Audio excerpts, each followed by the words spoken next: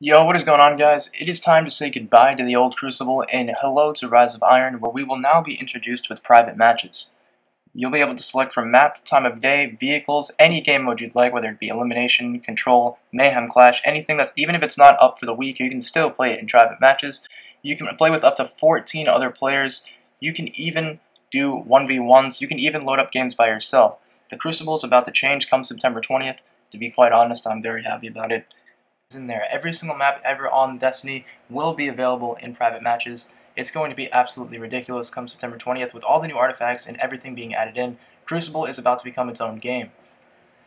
You're going to be able to practice Iron Banner as well, even Trials of Osiris, as light advantages can be turned off and on at will. There's also going to be a setting to change light time of day, so you can play it in the morning, the night, or even in the afternoon. You can even add vehicles to some maps so long as they're big enough. This is about to be a big game changer for a lot of people, and there is even going to be 1v1s now, as well as a lot of tournaments as well.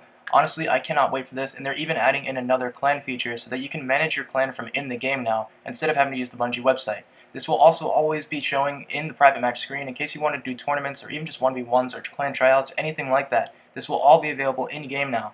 And honestly, it just really cannot wait until September 20th. I know I keep saying that, but this is about to be the best update I think Bungie has ever put out.